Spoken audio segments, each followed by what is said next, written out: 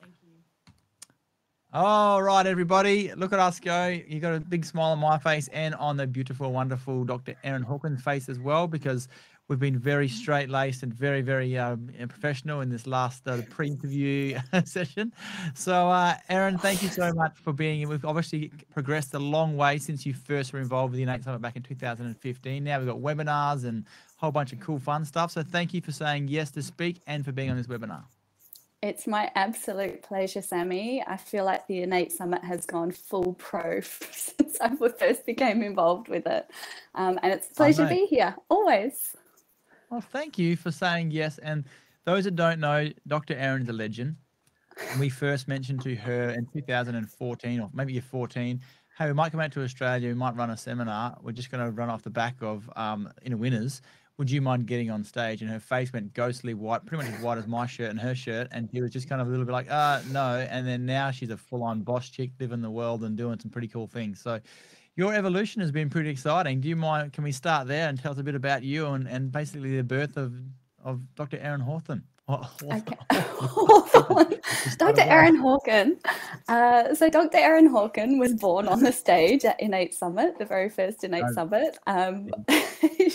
She literally was, because she still is very introverted and actually quite a shy person, even though most people wouldn't believe that.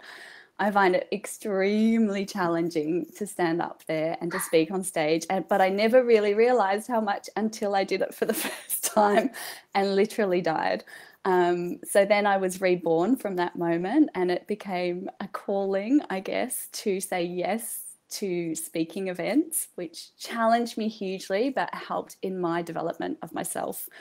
And also, I guess, my journey from that point on. How far do you want me to go into this, Sammy? Oh, I think it's a pretty cool one. I'm going to come back to that, but definitely, like, yes, you started there, but can you tell us a bit of, maybe I might lead into with a little bit. Those who don't know, Erin, we spent some time with Gabby and myself in Italy, obviously, as a lot of you know, and we were going to all the Chiro Europe seminars with Mark Hudson, and would always kind of hang out with Erin at the bar and have a bit of fun, and maybe 4 or 5 Aussies that was in Europe hanging out, enjoying these seminars. But we started realizing how good it would be to have this philosophy, this vibe, this family in Australia when we're going through all the crap of, you couldn't take x-rays or kids and adjustments and neck adjustments and all this crap. We kept saying, man, how bad's Australia?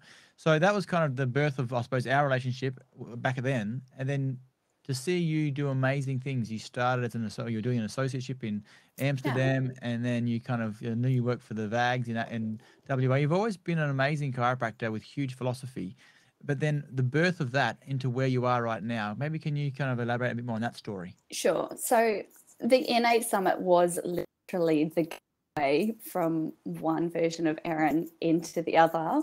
I always felt quite strong in my philosophy, but I was very shy. I had not a lot of confidence in myself or in my ability to succeed in practice. I always did pretty good, but I was absolutely terrified.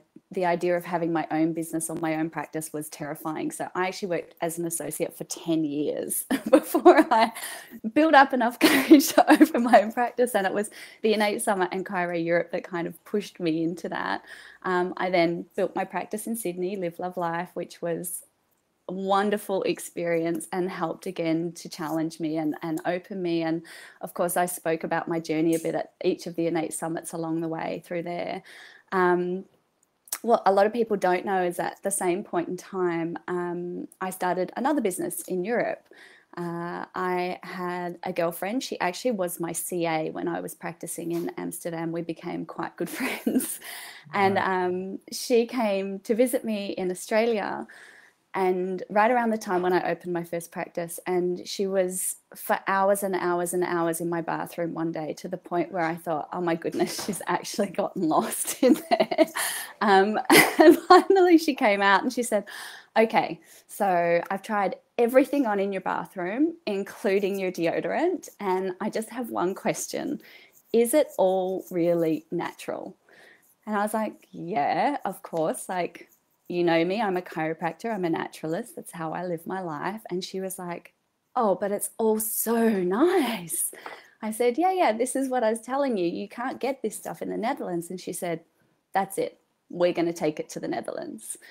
And so from that moment, we actually started a business in the Netherlands, and now we sell throughout Europe, importing and distributing Australian natural skincare brands, lifestyle brands, makeup brands, personal care brands. And over the past nearly 6 years now, we built that business into a 7-figure business. We stock nearly 50 brands, and we have developed 2 brands of our own. And it's been a tremendous amount of work for a long time. It was me in Sydney and my business partner Flor in the Netherlands, and we would work opposite time zones. I would work throughout the night to be online with Europe, and then I would go into the studio to practice and serve my people during the day. During COVID, my practice was very busy. And then also my other business in the Netherlands was extremely busy, and it got to the point where I was sleeping 3, maybe 4 hours a night, and it was time to kind of put my focus and energy into one area. And that's when I actually decided to step away. I sold my practice in Sydney and I went to the Netherlands, and I've been in Europe for the past 2 years, and I'm just back in Sydney now.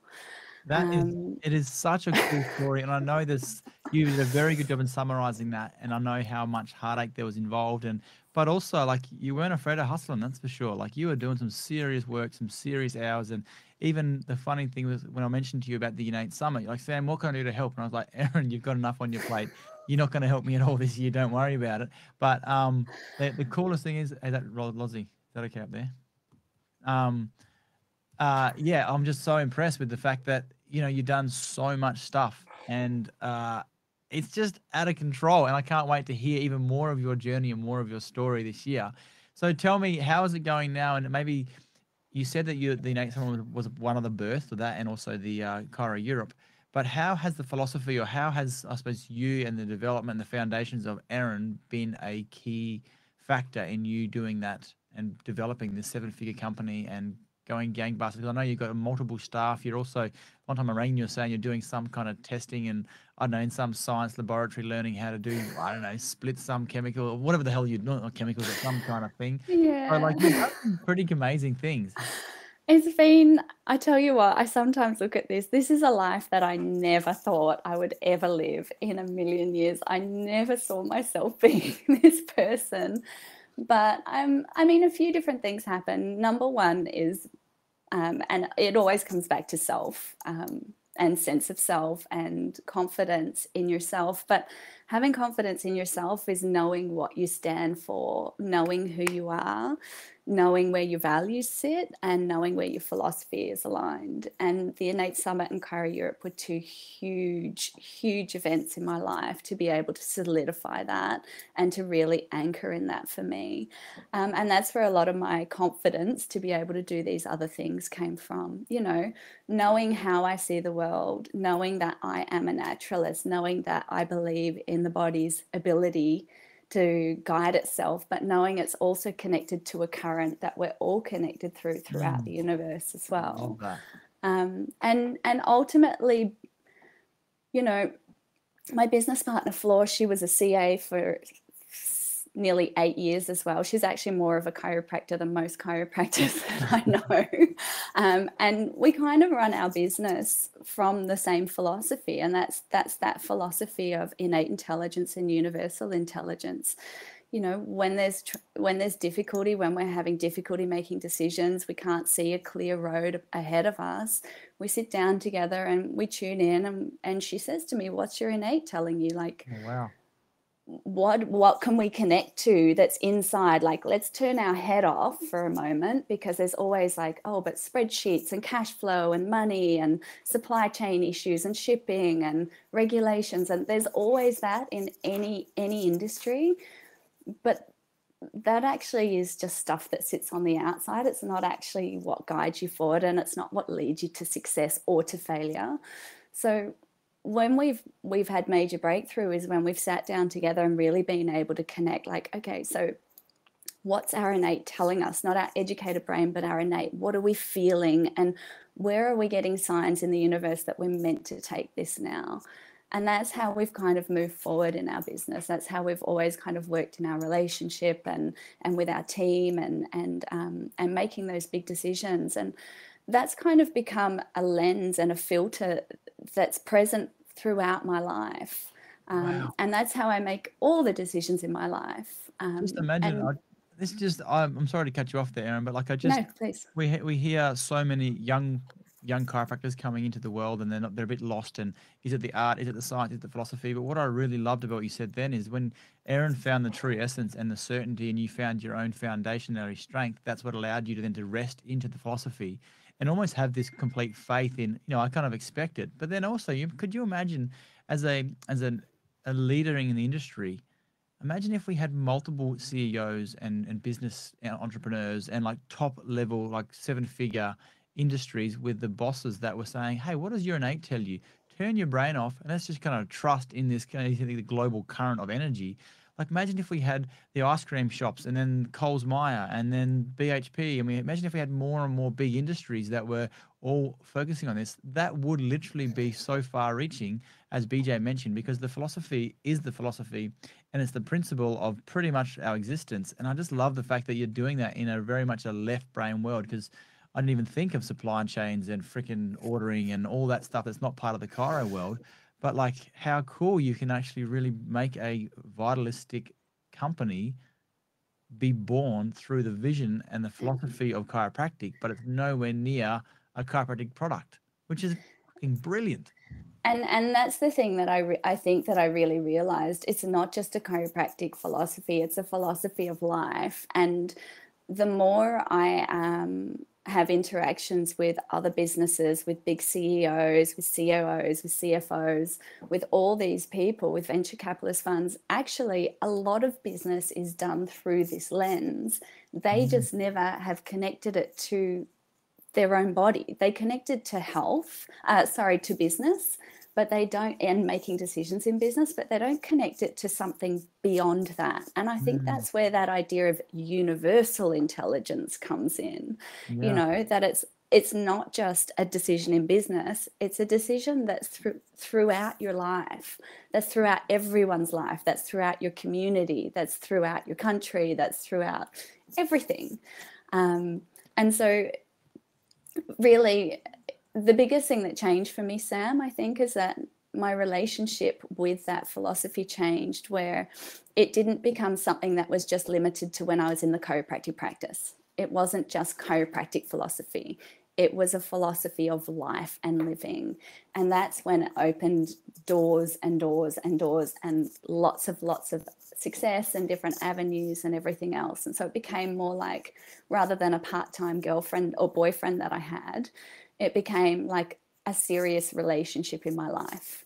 Wow. So even when I'm not adjusting in the practice, it's still with me. It's still a relationship in my life. If I'm going to the cafe to have a coffee, it's still with me. I'm still married to that philosophy. If I'm having a meeting with another clean beauty brand or a very not clean beauty retailer, that philosophy still sits with me, and that's how I communicate with people. That's everything. It's a major relationship. So then that's kind of where I suppose I'm so happy to hear this information, because I honestly believe it can be a big fix for our industry, and big fix for this May Innate Summer is all about for the chiropractor, and like whether it's going to be a business conversation or whether it's going to be a philosophy conversation or it's going to be whatever it's going to be. The truth is it's all the same conversation. It's like if you can have a business hat with the lens of vitalism and with the lens of the philosophy of chiropractic, you can still talk about spreadsheets, budgets, planning, training, all that kind of stuff, but you're just doing it through what does your essence tell you, and then make your right decisions through universal intelligence. So like, maybe on that, can you maybe just spend a bit of time for our audience, for the younger chiros out there? I'm going to say, like, for those people that want to give life a nudge and think, okay, what's the next step? What do you think that is going to be a vital message that we can partake or give to our attendees this year, that you're going to be able to help them by just listening to you in a few weeks' time? That's an interesting question, because I think everyone's journey is a little bit unique in how they can settle into that philosophy of life. But I think understanding that chiropractic philosophy, if you take the word chiropractic out of it and you speak about it from the lens of just anything in life, people are really turned on by it. Like, people love it. Like, people really, really, really love it. So I think people are scared to talk about it. They're scared to talk about it with their friends or with their family or with other business associates, or they think they can only do it in those four walls when they're doing an initial consult or a report of findings or a review visit. But this is something that, like, people are so attracted to it. And when you're anchored in it and that's how you live your life, you're like a freaking magnet. It just changes everything. And so the most important thing you can do is just like know that people want it. Take the kind of alienating stuff away from it and just talk about life in that way. And it's just like it comes to you. It just makes me think of a story where I first moved to Geelong. I actually was, the big idealistic thinker, and I was settled pretty strong in my philosophy. And the biggest industry here is cotton on. They have 1,600 employees at their head office, and they've got nearly 3,500 that kind of at their headquarters, and a bit like a pretty big industry. And then they've got, I think, 35,000 employees around the country. So like they're one of the biggest ones. And I thought, you know what, I'm going to go in there. I'll have a chat with Cotton On, and everyone's like every man and his dog and wants to be in Cotton On. And so I just went straight through and had a chat with the bottom tier and the next tier, and then I finally got a chance to go up the chain to one of the top executives. And pretty much you can imagine they had their arms crossed, ready to go. And like, oh, who's this guy? I want to try and leverage off our brand.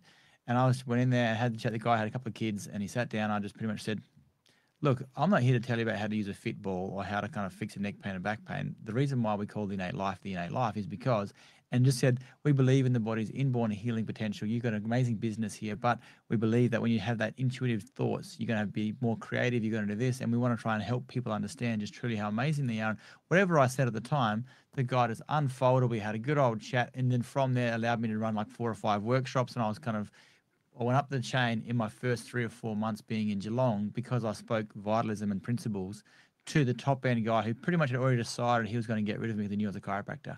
But yeah, then we had this great relationship because in a business setting, I spoke vitalism and philosophy, and it opened up so many doors for me in a very much left brain world. So yeah, that just kind of sparked into my mind then about, business world, they do kind of want this, and it is sexy. And then from that, there's got to be some kind of emoji out there that would kind of express the attractiveness of this. Sam, what's an appropriate emoji to use, and what's an appropriate emoji not to use? Just to give some context to all of you wonderful human beings out there, Erin and Lauren, before we started this, they could not believe that I sent an emoji to my team members that I thought was totally appropriate, but apparently I found out that it's not very appropriate. So, it was the eggplant. It was the eggplant, everyone. No, I didn't send the eggplant to anybody. It was just the cheeky emoji that I think is funny. That's like, hey, I'm just joking with like. It was this one. Yeah, exactly. It's that one. But apparently that's anyway. That's that can be the new vitalistic emoji for the world. I think it's quite cheeky and quite out there, but you're saying it's not. So anyway, we digress a little there, Erin.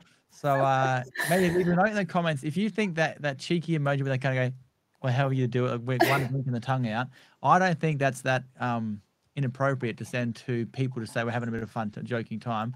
But if you think it is a maybe a flirting emoji, please let me know, because I'm doing a survey. I reckon the girls are wrong. I reckon I'm right. It's not a flirting emoji. Anyway, we digress. We digress. Let's go back to it. I'm not even sure where we were. Hey, I would actually like to say also, Sam, the other beautiful thing that's happened since I have learnt to live Life through the chiropractic philosophy, that's really just the life philosophy. Not only have lots of other doors open for me, but I am so in love with chiropractic. It's not funny. It's like I was already in love with it, but I'm even more in love with it than ever before. And I've missed it so much the past 2 years that I'm actually opening a new practice right now. Wow, yeah. I didn't know that. Yes. Holy shit. That is so cool.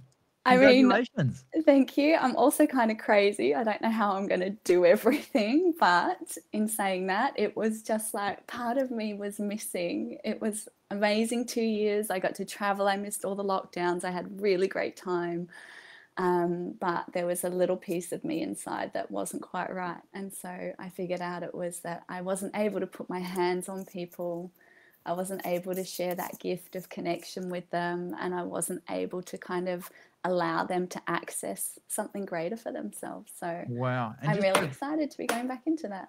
you are an amazing human being. And I just want to kind of, I suppose, mention just some of the accolades that Erin's done. And she's too humble and too polite to say this, but she started and she lived with, started work with Taylor Varg over in WA, learned a lot of her philosophy and adjusting skills from there, and got a very busy level at that stage.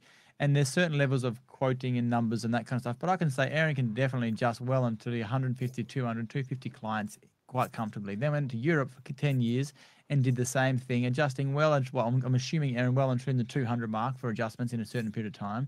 Came back and started her own business, same thing again. So Erin's not one to kind of go there and just dabble in that. In the Australian averages, like 50 adjustments a week.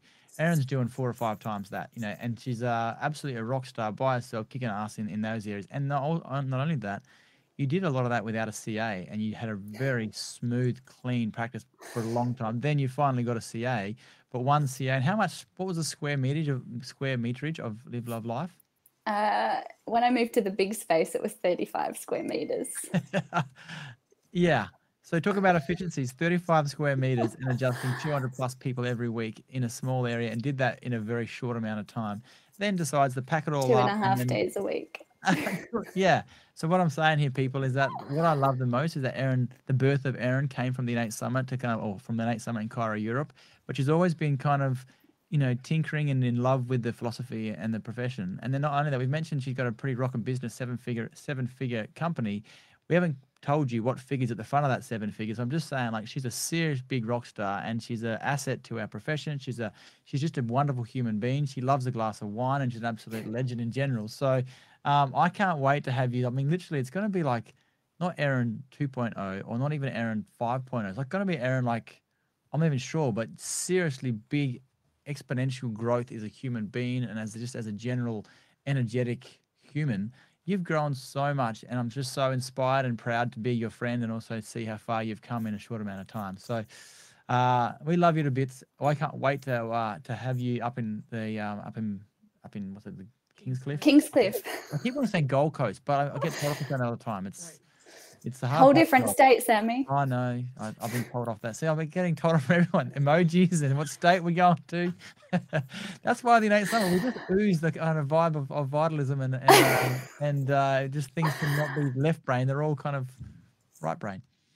Last thing is, you've also been involved with Syntropy, and I know it's a big factor. So a lot of you do know what that is. Syntropy is the adjusting side of things, and with Pat and Erin doing an amazing job teaching chiros how to adjust and being in the being dropped in, which is, I know, your big logo or big, I suppose, call to action.